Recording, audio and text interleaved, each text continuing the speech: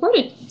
So the first thing we're going to go over, like I said, are the guidelines and rubrics. Now you can find this in your course section under the, wherever, just like in every class, there's an assignment guidelines and rubrics section. So this would be found there. And your instructor might have shared it with you additionally in an announcement or referred you there. So everybody has access to this, and hopefully you have reviewed it for the final project and for the milestone.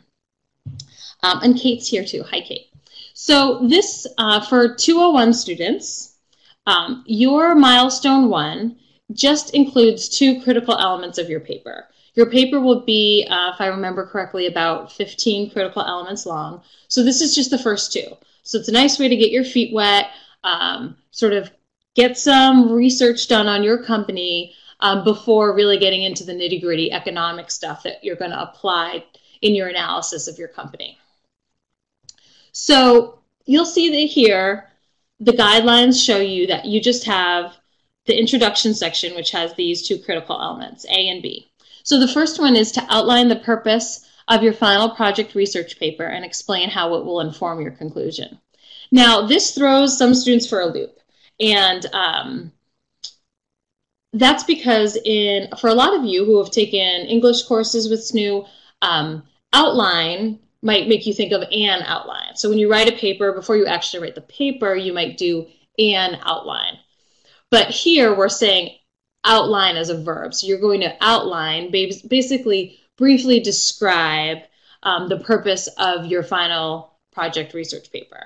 So this is more just a very standard approach for writing this kind of research paper, where the beginning lets the reader know, this is what I'm going to be writing about, and this is why you'll want to read it, and this is what you'll take away from at the end.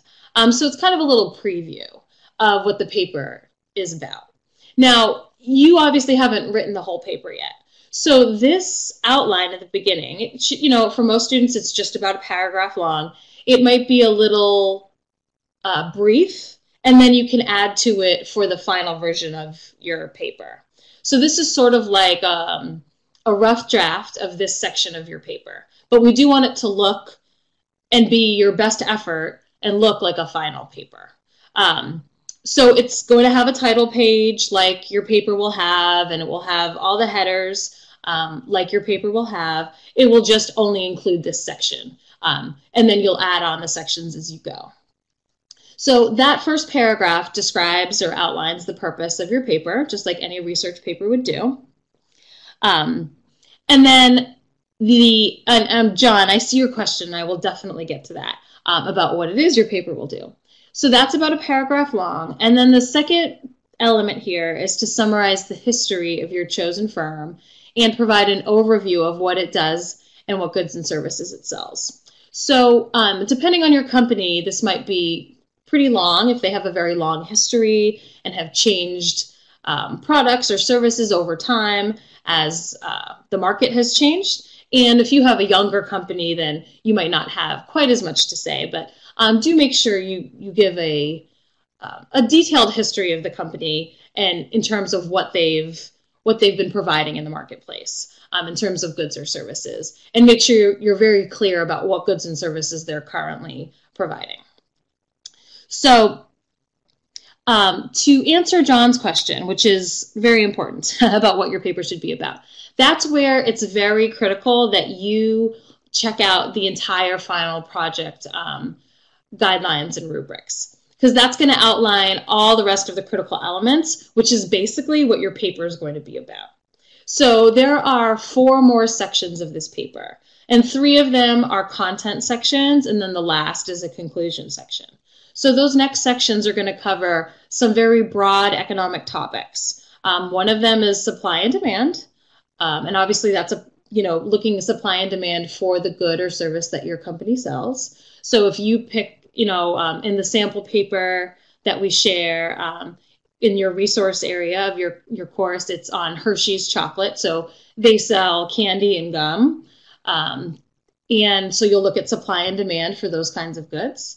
And then the second section is about price elasticity of demand, which you won't know a lot about yet because we haven't covered that. But because it's all listed for you, what you're going to analyze in the whole final project guidelines and rubrics, you can just use the language that's in each of those sections to say what you're going to do in your paper, that you're going to analyze those things. You're going to analyze supply and demand for whatever it is that your company sells, the price elasticity of demand for whatever it is that your company sells.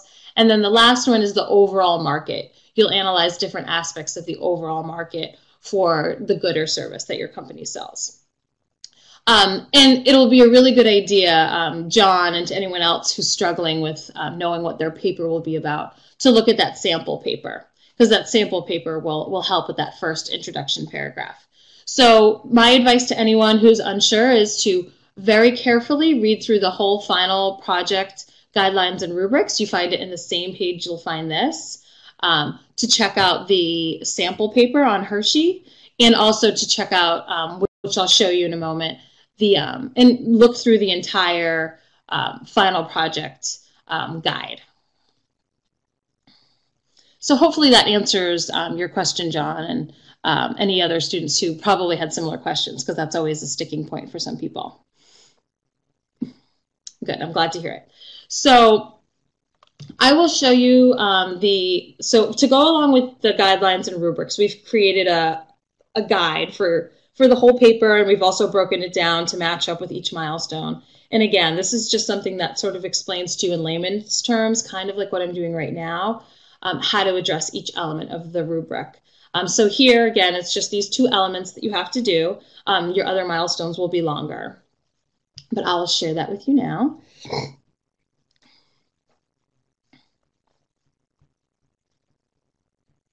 All right, and I see Ellen and Kate answering lots of questions and giving some clarification, so thank you all so much.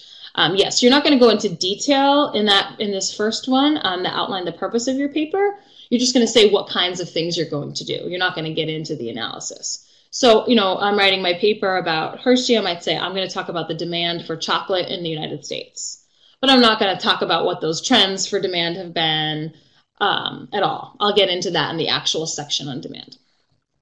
So actually, you know what? Before we go to the guide to walk you through how to address each element, I do want to make sure that we take a real quick look at how you'll be graded. So you'll notice that there are only 3 proficiency levels here for the milestone. So like I said at the beginning, this is sort of treated as a bit of a rough draft. So to get 100% on each of these elements, you only need to be at the proficient level. So you could be, which is on the final, that proficient level becomes B level work. So if you hit this proficient level, you could get a perfect score, but your instructor might still have some feedback for you on how you can improve for your final draft. So don't be surprised if you get a high score, but then you still have some feedback about things to add. That's to make sure that you bump up to the exemplary level for the final. So this is another reason why I think it's really important to look at the final project guidelines and rubrics alongside with the milestone guidelines and rubrics, so you can see what the difference is in terms of expectations and grading between the two, because a lot of you might be prepared to hit that exemplary level here in your first try. And if you don't, you'll get the feedback to get there. But if you know ahead of time where that sort of end goal is, it might make your first attempt here on the milestone easier. So I do want to point that out. So be sure to take a look at this section right here, the grading rubric, and compare that to the final project grading rubric for these elements. All right, and now we will go to the guide. Now this guide, like I said, we have this for each milestone, and we have it also put entirely together for the whole final project. Bear with me while I pull it up here for you all. And again, this most of you will probably just want to read this on your own. A lot of it I've explained already. It's very much what we talk about here in the webinar, but there are some links for you. There's an attached, so when you download this is in your final project resource folder in the course. You'll be able to see some the company list in case you haven't chosen your company. Everyone should have done that in week 1, but if you haven't, the suggested list is here for you to pick from. It gives you some other overviews of how to format your paper in APA style, and just goes over the basics. So while you might not need this as much, because for most students, doing the history of the company and the outline and the purpose of the paper are fairly straightforward, utilizing this resource, these guides, will be very helpful when you get into the content. So it's a good idea to start your very first milestone with the habit of reading through this carefully and using this as a jumping off point for your milestone. And then you'll have, if you use this actual document, you can, if it's in a Word document, then you're able to just, put your title in and your name and all that stuff and have a lot of the formatting ready for you. So yes, APA is what we use. I know a lot of you are familiar with other styles like MLA. It is used in, I believe, all of the undergraduate business courses, APA. So if you are in that discipline at all, then you will be using it again. So it's a good investment. So Armando asks, are you looking for economic history or general history of the company? I would say definitely a little bit of both. I mean, we don't need to know who all the, maybe the different presidents of the company were necessarily, but major changes they made as a business. So, if you have a very mature company like General Motors, that company is going to have a lot of history. Some of it's going to be relevant to an economic analysis and some of it won't. And, just to keep things on the brief side, we don't want your history to be 2 or 3 pages long, just in and of itself. You might want to focus on just the products. Whereas a company that's younger, you might want to go into a little bit more detail about the general history, depending. It really depends on how much information you need to give your reader the chance to understand, okay, this is what the company, this is how they've grown as a business, and this is what they're doing right now. So they kind of get a baseline for understanding the company's business model and their ability to make profit and sort of the market that they're operating in.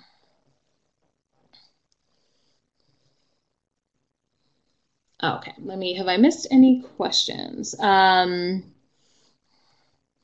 yes, and Ellen also, so the history is definitely the history of your company, not general history outside of, what your company did. So if there was like a recession or something, you wouldn't necessarily be talking about that unless you were talking about that in the context of the company doing something specific. So a couple questions. Yes, this milestone is due Sunday night at the end of this module week. So it should be, when you turn in your paper, not including the title page and the reference page, it should be about 1 to 2 pages. I would say more on the 2 pages side. Usually if you don't spill onto that second page, your history section is too short. So the purpose is usually a third or a half page type paragraph, so it's not terribly long, the purpose of your paper, but the history of the company should be at least a couple paragraphs. So that should spill you on to at least the second page, just to give you a sort of a benchmark. Yeah. Oh yes, and we turn the clocks back Saturday night, so unless you're a parent and you don't really get an extra hour because your children still wake up at the same time. That's how I feel about daylight savings time. I don't really get an extra hour. So that's pretty much it. This is your shortest milestone since it's only 2 elements. You're not really applying any of the economic concepts yet. You're still learning a lot of those. This week you're just introduced to supply and demand. And next week, you'll be introduced to price elasticity of demand. So by your next milestone, you'll be ready to apply both of those concepts. So this one, again, it's going to give you an opportunity to start doing some research. Most of what you need for your history of the company can be found from your company's website and from their annual reports. So that's going to be your first stop, is go to the company website if you haven't already and get their annual report, the latest one, and maybe some from the past couple of years, and start skimming through them. They have some terrific information in there where they just talk about their business and about the market. And you're going to learn a lot about your company and what they're doing in their specific market based on that. I mean, they're really the experts on their business. So definitely read what they have to say. And it's usually very consumable information. If you go to the parts where basically they talk about how competition has been in future business, it's meant for investors to read. So, you know, people who are just looking to see, is this company going to be profitable? Do I want to buy their stock? We don't look a lot at stock price in this course at all, but we are looking at profitability of a company. So those obviously go hand in hand. If you think that a company is going to be profitable in the future, you would probably want to buy their stock. So even they're sort of two sides of the same coin. So even though you're not an investor, you still are concerned with their ability to make profit and how you're going to analyze that from an economic standpoint. So the annual report, even though it's really for stockholders, is going to give you a wealth of information about the economics of the company. And for a lot of for the suggested companies list, and Ellen and Kate, correct me if I'm wrong, we did at some point have the annual reports up for everybody in the courses for those particular companies, just to make life a little easier and faster, because we know that everyone's short on time. If they're not in your course, the PDFs to download, then again, they're at your company website. Usually it's under the investor page if you need to download it from the internet. Okay, great. Sounds like they are available. Awesome.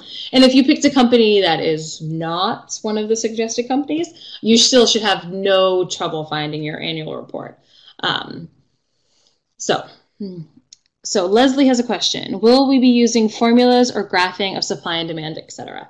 That's a great question. And we'll talk more about that at the next webinar, but I'm happy to address that quickly now since we have some time. You're not going to be expected to graph a traditional supply and demand. You know, demand slopes downward, supply slopes upward for your paper. That is more of the theoretical side of economics, which is very important, very powerful for you to understand, but you're not going to be able to create your own demand and supply graph based on the information you have available to you.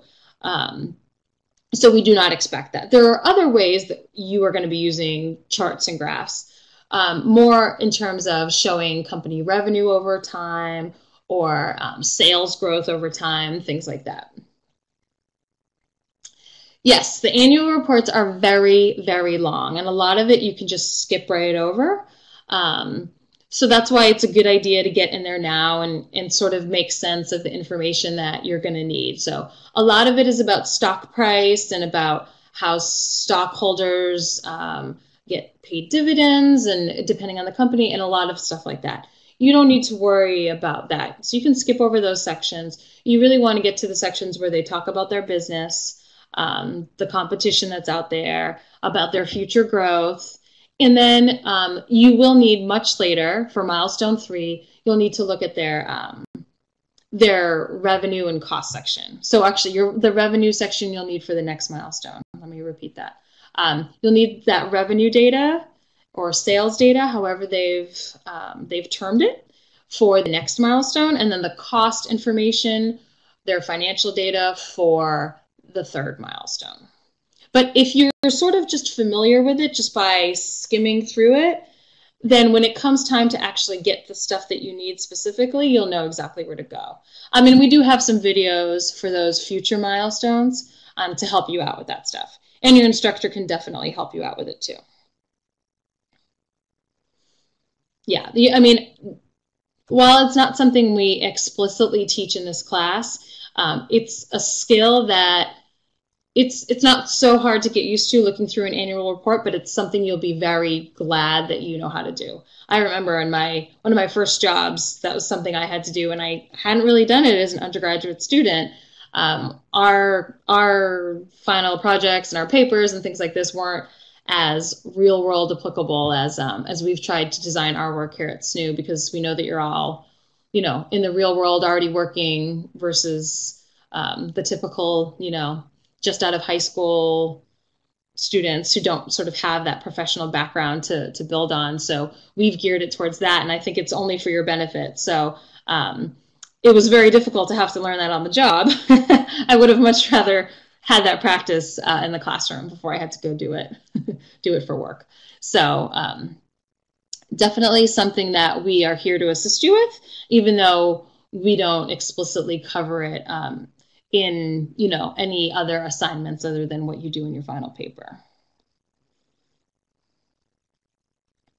Does cost of sales mean COGS? Yes. So someone answered that. Yep. So some companies will call it cost of sales. I've seen some other weird ones, but for most of the part, it's going to say cost of something. So COGS, C-O-G-S, stands for cost of goods sold.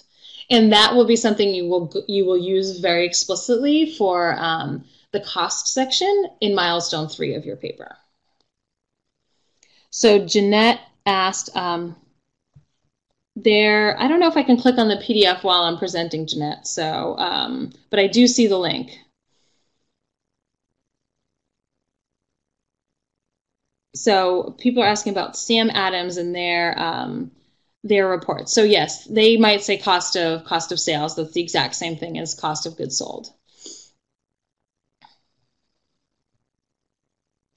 So the purpose, Amy asks, so the purpose is what my recommendations are for the company.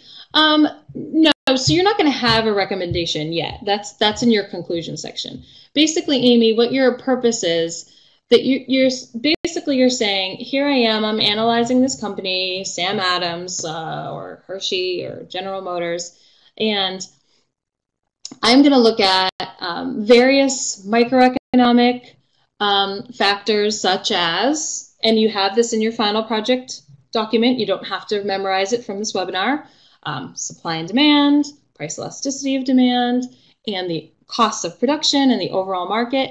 And I'm going to use that to form some recommendations for this company going forward. So you're going to kind of say that you're going to have recommendations, but you're not going to give your recommendations yet necessarily. Now, you can come back and add in some detail about what your recommendations will be at the end, but your instructor is not expecting you to have a recommendation by Sunday because you won't have done all the analysis yet. But if you want to come back and revamp this section for your final draft, that would be terrific. And that would definitely, you know, push you into those exemplary categories if, you know, you're adding those kinds of things once you've got all your analysis done. Okay, so John says you're having a hard time. Did you say you're doing Sam Adams? 10K, John. So I see that you asked that. The form 10K. Yeah, it's often called a 10K. That should have all the information you need.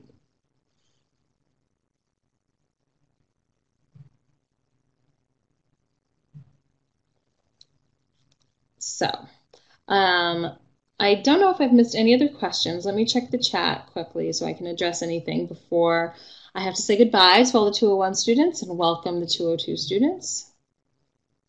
Can you use verbiage such as I or we?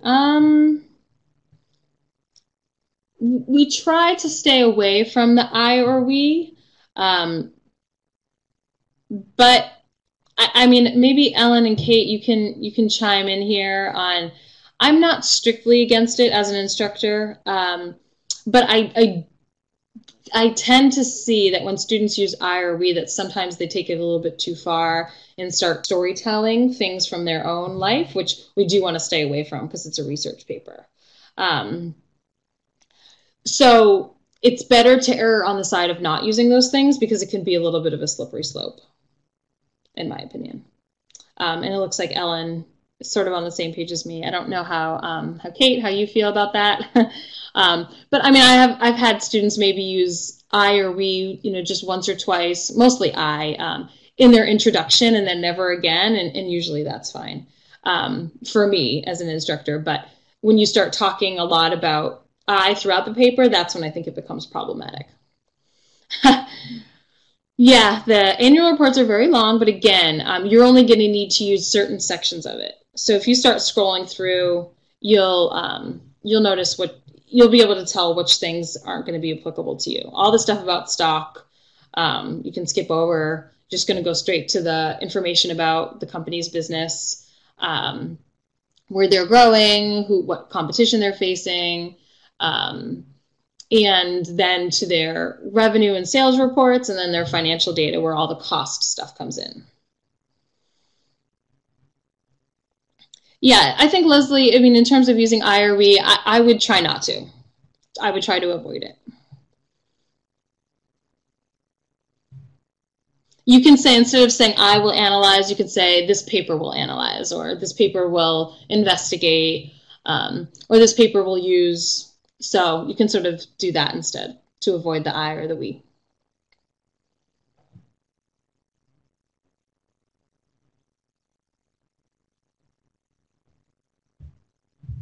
And hopefully that that makes it a little bit easier. And if you check out other types of research papers, you'll see that they take a very similar approach to that. You don't see a lot of I's or we's. Right. I mean, even I've read academic papers that are similar in nature to this, but maybe done by professionals, not actual student papers, and they'll say the purpose of this paper is blah blah blah blah blah very explicitly. So the things that you're doing here that we're asking you to do are what the professionals do. So this is very much mirroring those habits that we see in academic papers.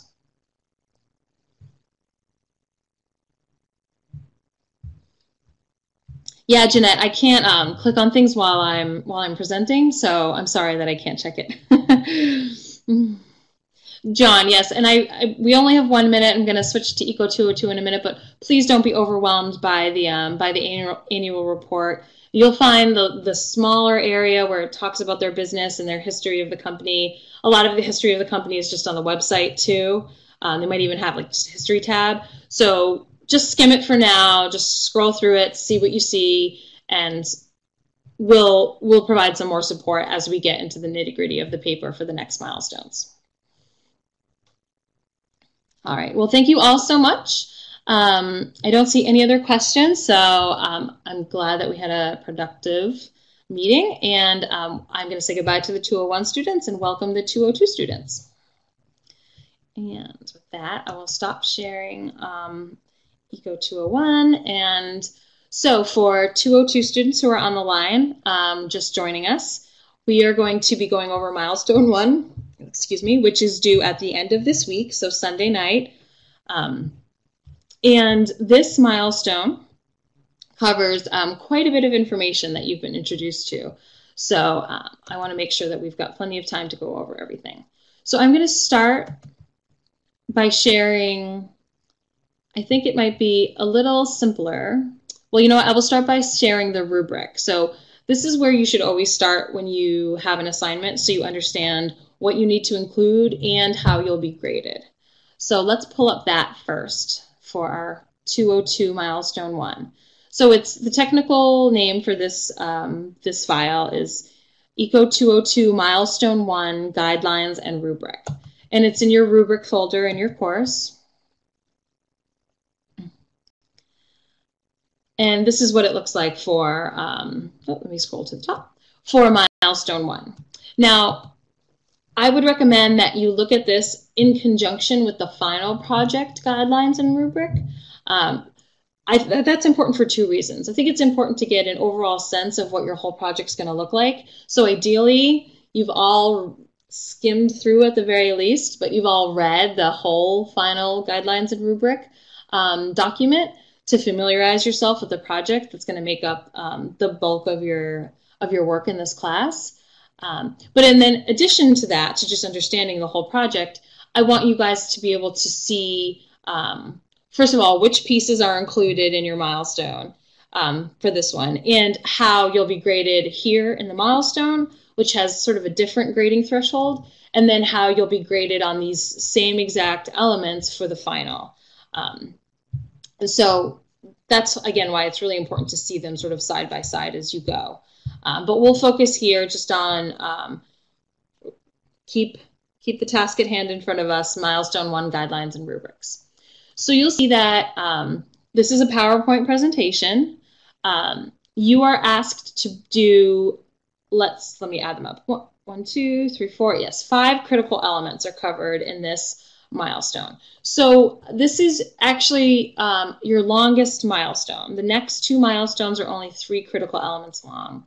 And then on your final, there will be 4 new critical elements to add. So this is, in some ways, it's good because you get a lot of the work out of the way.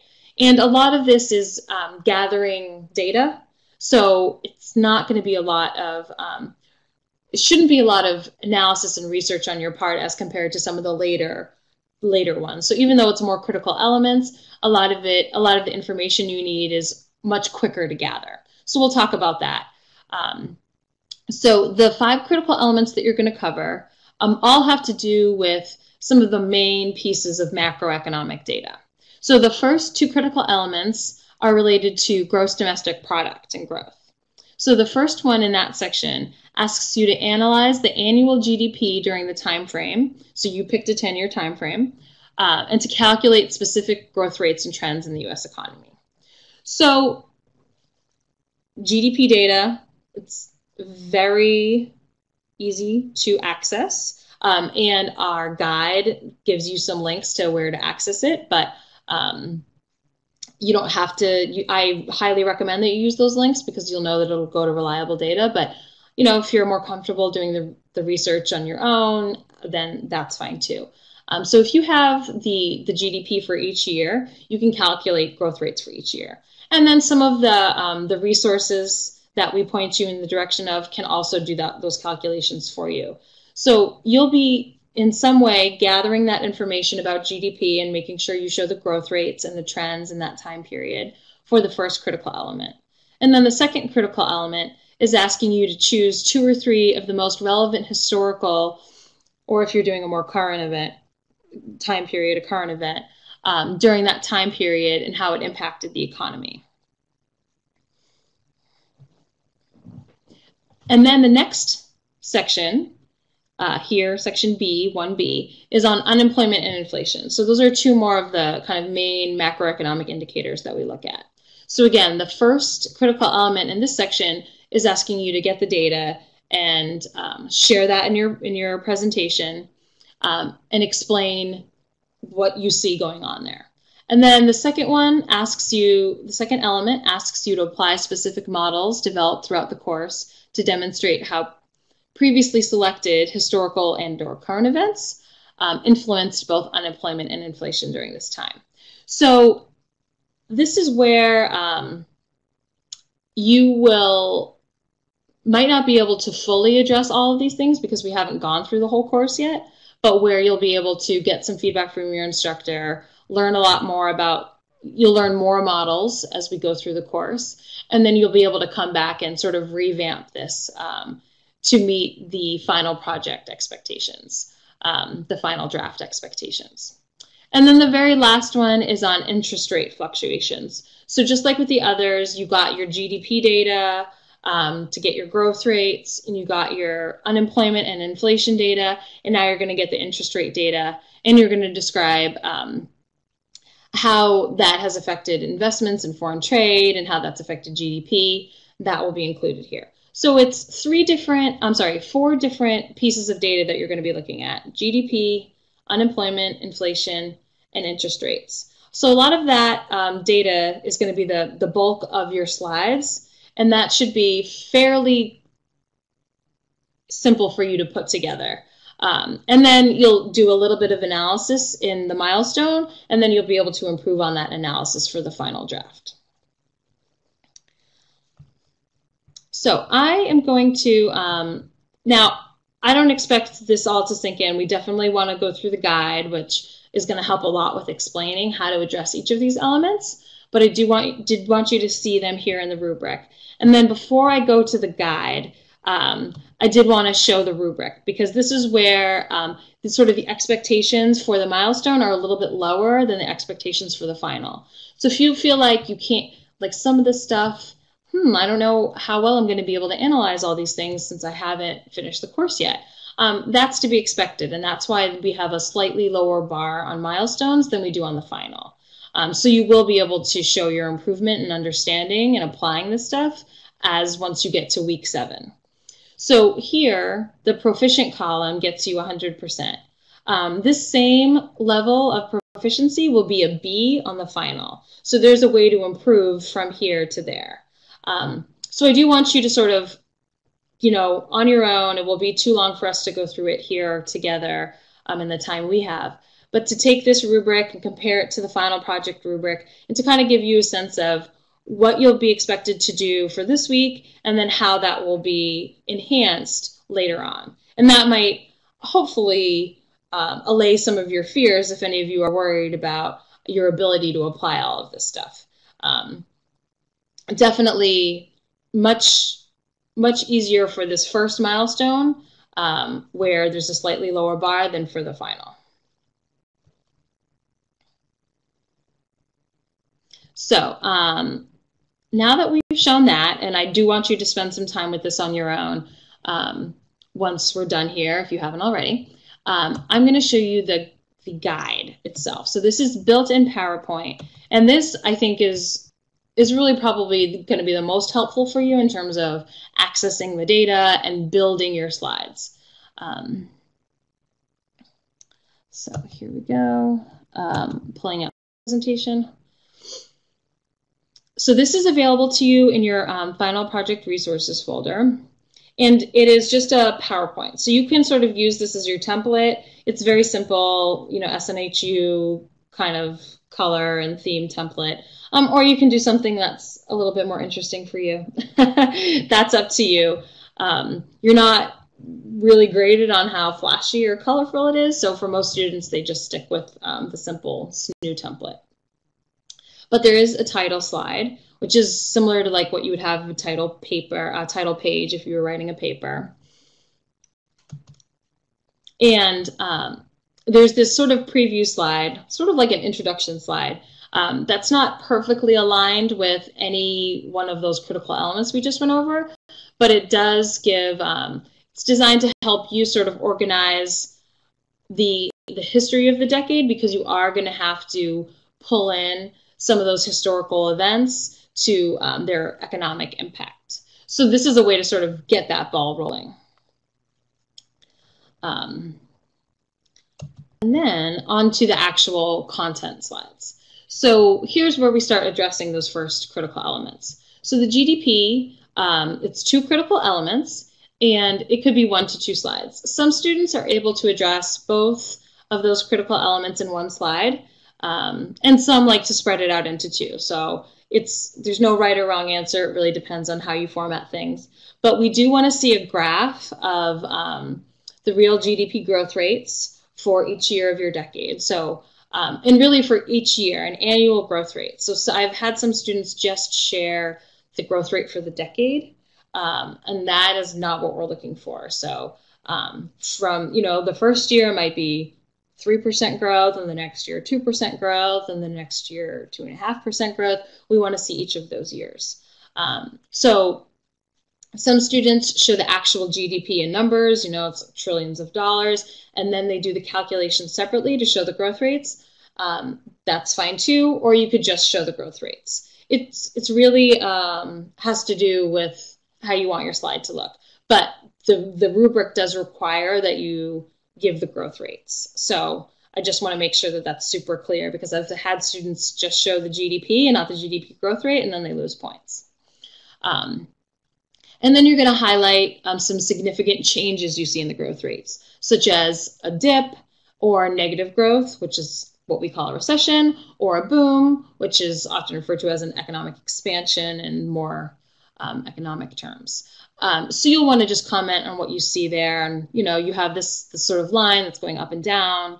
Well, what do these ups and downs mean? You'll explain that. And then we've got links here to where you can find the GDP data at Fred. And this website is really phenomenal. If this is the kind of thing you're into, data and graphs, you can play around with it a lot. If that's not your cup of tea, you can just use it to get the numbers and then do your own thing on your own slide. But you can actually grab their graphs and grab them as pictures and put them into your slides, and that is absolutely 100% allowed, as long as you make sure you give credit, just like you would give credit to any other information or data that you got. You're going to get the data from somewhere, so you're always going to be citing whatever you get. So whether you're writing the data down yourself or creating your own graph, or using a graph that you find in a website like Fred, you're going to be citing it. So this is really this database is where you'll find almost all of the data that you need, depending on the time period that you picked. So get to know it. And they have a lot of how-to videos too if you get there and you're unsure. So check out their site through these links. Check out some of their how-to videos, and definitely, if you are struggling at all, hit up your instructor, because they can help you out with this too. And then, so again, this link is straight to the GDP data, which is in dollars. You want to calculate, remember this to calculate the growth rate. So I can't make that important enough, because I would hate to see someone lose points because they forgot to do it. But this link brings you to how to calculate the growth rate, which we cover, I believe, this week, week 2, in the class. So this link is to your textbook, I believe. I don't want to click on it now because it might mess up the presentation. And then the other element here in GDP section is to choose 2 or 3 of the most relevant events from this time period that impacted the U.S. economy. And then you're going to apply specific models developed throughout the course to demonstrate how these events influenced national output. That's just another way to say GDP during this time period.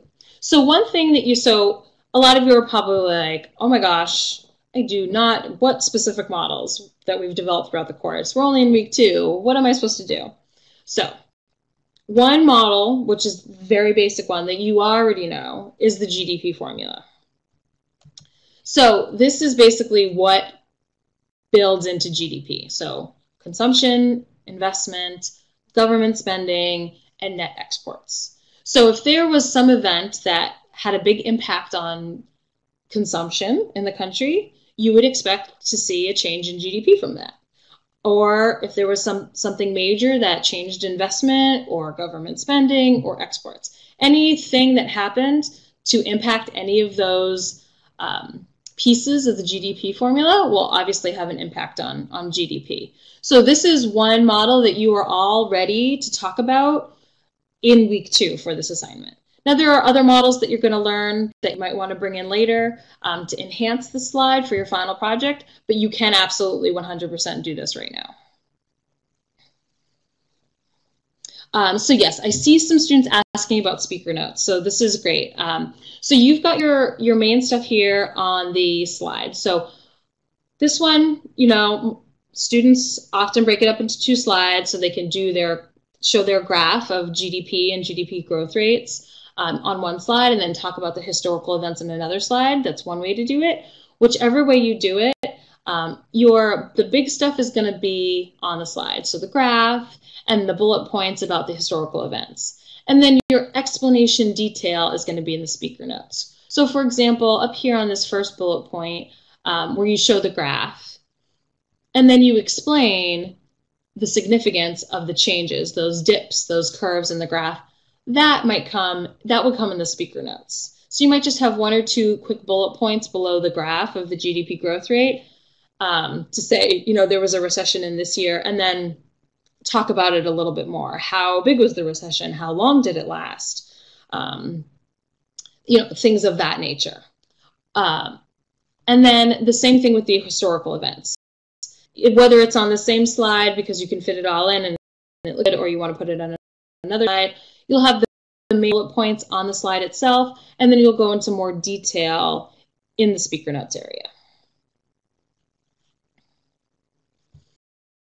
And Kiara, thank you so much for addressing exemplar. So we do have a previous example shared in the course, and that student's speaker notes were very, very long. She did a great job. You can do a great job and be more concise. So don't necessarily think that you have to reach that level. The one really great thing about how this course has been designed is that you have the chance to submit your milestones and get feedback. So if your speaker notes aren't getting the job done, they are not detailed enough to hit all the rubric elements the way that they're supposed to be hit, your instructor is going to give you feedback on that.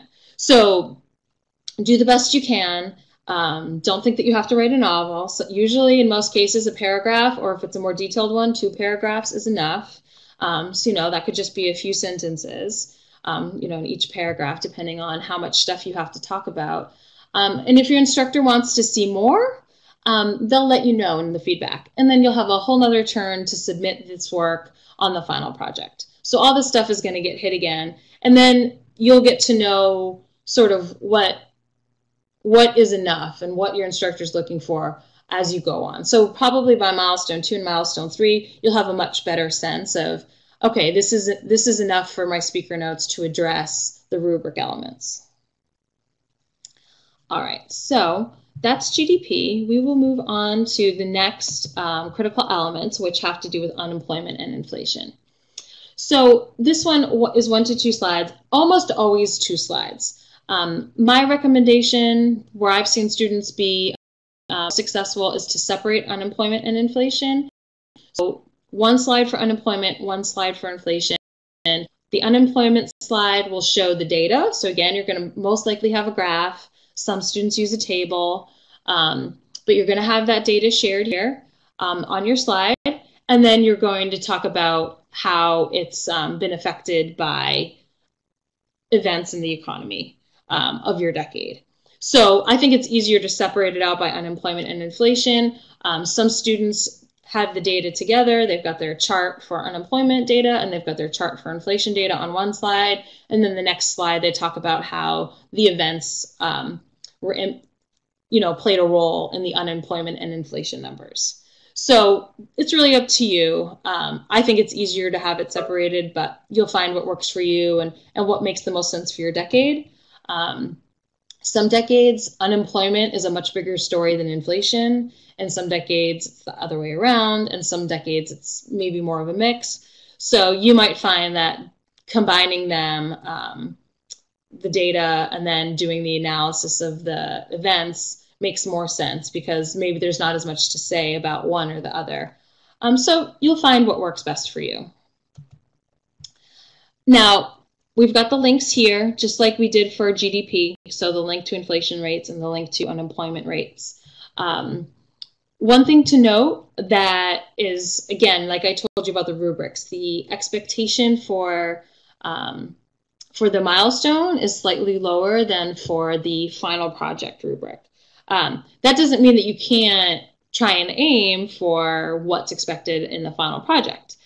For example, on this one, to get exemplary on this first element, analyze unemployment and inflation data, all you need to do to get from proficient to exemplary for the final is talk about how unemployment and inflation rates are calculated. What goes into those numbers? How do we determine what they are?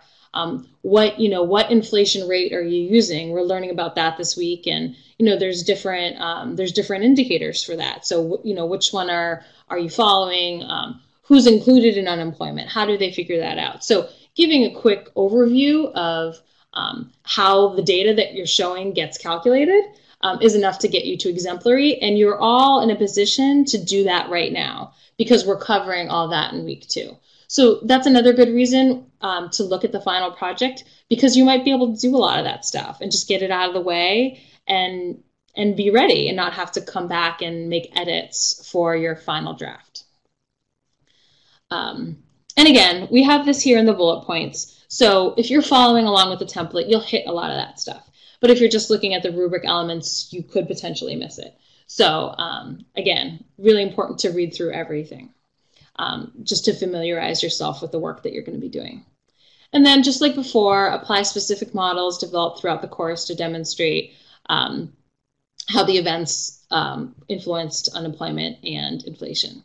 So this one is the one where you might want to come back and add some of those models that we haven't learned yet to your final draft. So if you feel like this part, this second critical element in this section is going to be a little bit skimpy, don't worry, that is somewhat expected. One of the models that we'll learn in a couple weeks is the ADAS model, and that is really going to help you understand the relationship between events in the economy and unemployment and inflation. So you'll be able to beef up this section for your final project.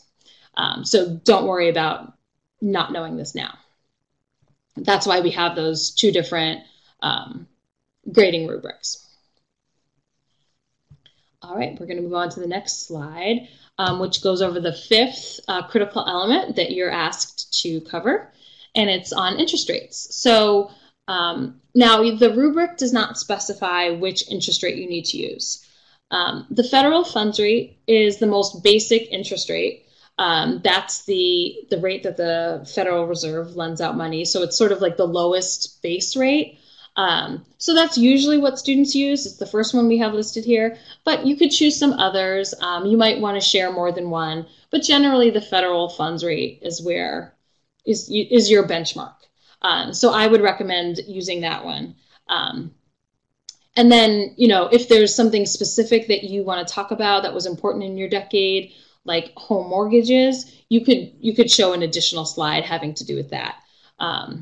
If that's very compelling. But the very base level one is this federal funds rate. We've got the link to it here. And then a couple other pretty basic rates that are just always a little bit higher than the federal funds rate. And then you're gonna share this graph. Again, usually it's a graph. You can grab the graph from this link, just like with the other ones. If that's not your cup of tea, if you're not really into using the graphing website as much as some other students might be, you could just get the data and put it in your own table to include in your slide. And then you're going to discuss the following. So most of this part, the discussion, is going to be in your notes. You might want to bullet point some of the highlights and then go into the detail in your speaker notes. But these are the things we want you to look at. So how would these fluctuations be affected by inflation? How would investments in foreign trade rates increase or decrease? How would the GDP of the American economy be affected? And this is a link to help you answer some of those questions. So this is jumping us ahead a little bit, again, because all of this is really part of your final project. Some of this jumps around a little bit. So we lower the bar a little bit on the expectations, give you the chance to get some feedback. We do include some of these resources to brush you up on how to understand and apply this stuff. And that should be enough to get you to a proficient level here for the milestone. And then take the feedback, take the new knowledge that you get over the next 5 weeks, and make any improvements that you need to the slide for the final. But that is pretty much it. Hopefully these links to the data and these links to some videos and other resources in the course you find really helpful. And then obviously the exemplar will be a help too, and just in terms of understanding, okay, this is what a slide looks like. This is the kind of stuff I should talk about in my speaker's notes.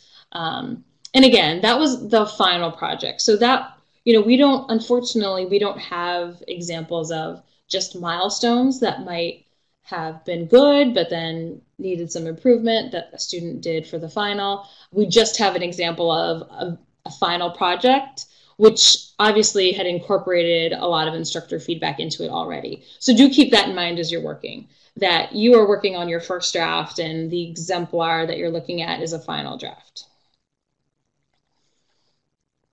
Yes, so yeah, this is the template. So the milestones are just pieces of the overall final project. So your overall final project is going to be about in the ballpark of about 20 slides long. This one is probably going to be between, at a very minimum, 5 slides, plus, not including the title slide and the introduction slide, and your citation slide. So it'll be at least 5 content slides, probably closer to 7. Maybe about 5. So about 5 slides, and then you've got a few more coming up in each of the next milestones. And then there's a few additional ones for the final. So you'll put them all together, and that will be your final project. So this is just basically a chunk of the final project that you're working on right now.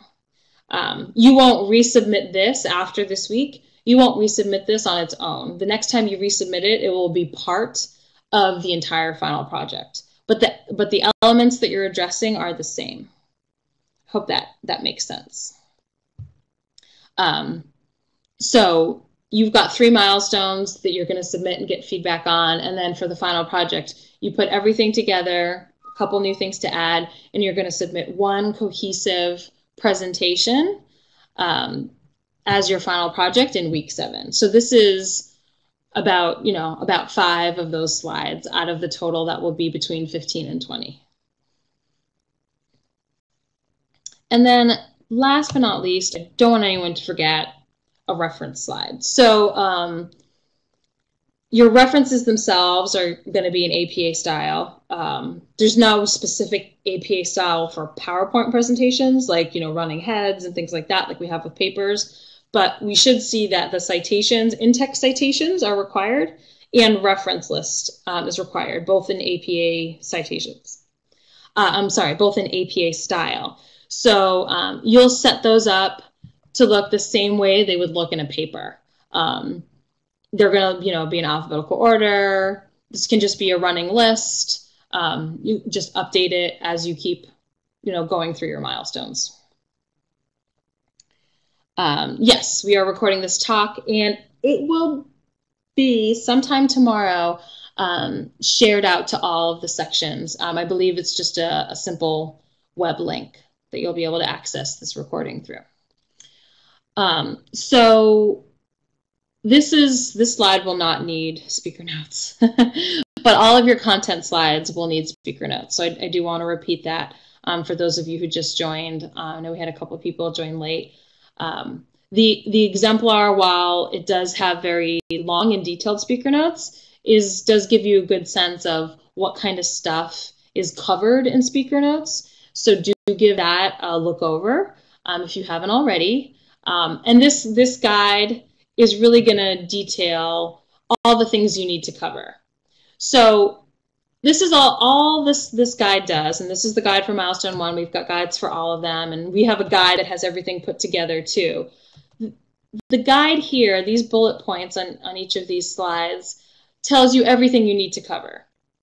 That stuff is going to be broken up into stuff that's on the slide and stuff that's in the speaker notes. So if you cover everything, where you cover it on the slide or in the speaker notes is a matter of style. Now, we do want you to have nice looking presentations because out in the world, in the business world, people are using PowerPoint still all the time. I use it all the time at work for stuff that's not in the classroom. My other jobs as a consultant and working in nonprofit, I've had to do countless PowerPoint presentations. So this is still very much a relevant skill that we want everyone to have practice with, which is why we've included this in our courses. And while you wouldn't typically at your work use speaker notes, you would be saying that stuff. So you wouldn't put everything you want to say on a slide. You would put the basics on the slide, the graphics, and some key highlights on the slide, and then you would say the rest. So all the detailed stuff is what you would say. So the speaker notes is kind of a proxy for that. Since we're not in a face-to-face classroom, you're not going to get up in front of everybody and present this. You're going to write the speaker notes instead. So that's the trade-off. I think we've covered everything, and it's 9:31, so we're just 1 minute over. Did I miss any questions in the chat? Is the reference page included in the total number of slides needed? Adrian asks. Adrian, there's no specific total number of slides. I was more giving a ballpark. That's the ballpark that I was giving you is based on how many slides you'll need to cover all the critical elements. So if you cover all the critical elements, you'll probably have about 15 to 20 content slides. So that's not counting the title slide, the sort of intro slide on overview of the 10-year period, and then your reference slides. So yeah, in the end, it's going to be about 15 to 20 slides of content. And this milestone will be about 5 slides of content. So there's going to be, once you add in all the other slides, I guess there's about 3 additional. So for most students, this is going to be a total of about 8 slides. The title, the intro, 5 content, and then the reference. All right, I think that was the last question. So I will, where would I find it? Oh, that's so, the email recording will, the recording link will be emailed out to all the instructors, and they'll be able to share that in your sections. So keep an eye out for that sometime tomorrow. And if no one has any other questions, have a great night. Best of luck.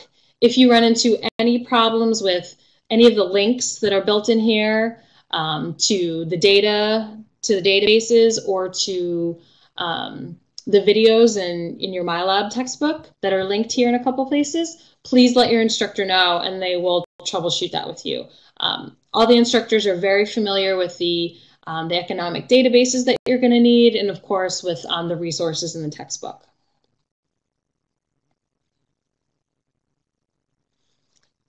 So Tom asks where he can find the this milestone template. It should be in the final project resource folder in your class. So if you are having trouble finding that, email your instructor right now. It's in the same spot in all the courses because it's built in. So it's definitely in all the courses. It's built into the master section. So thank you, Kiara. Yeah, I don't have the shell myself because I'm not teaching 202 this term, so I don't know exactly what it looks like. So I don't want to lead you astray with misinformation. But it's definitely in there. If anybody has trouble finding it, send your instructor an email as soon as you can. Or even actually better yet, post in your general discussion forum. Because if you have the question, chances are other students in the class have the question.